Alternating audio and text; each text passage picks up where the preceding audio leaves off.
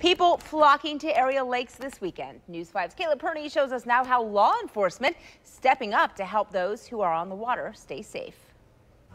People are getting out on the lake, enjoying time with family over the Independence Day weekend. Law enforcement across the country are out in full force for Operation Dry Water, cracking down on boating impaired. Spend several hours out here, it makes you tired. Adding alcohol to that just puts a greater effect on your inability to think reasonably. Last year, there were nearly 500 boating while intoxicated arrests during the July 4th weekend. Since focused enforcement started a decade ago, those numbers have dropped, but alcohol is still the leading cause of boating deaths. It's not just about alcohol. Officers are also doing safety checks all weekend.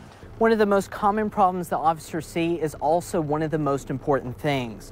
You need to have proper safety equipment, a flotation device for every person on the boat. We do encourage actually everyone to wear them because there have been 12 boating fatalities already this year, boating related incidents, which is the same number as the entire year last year. This family had everything they needed during a safety check, but many don't. More than 26,000 citations were issued last year during the campaign. Paid attention to your surroundings, always keeping your head on a swivel.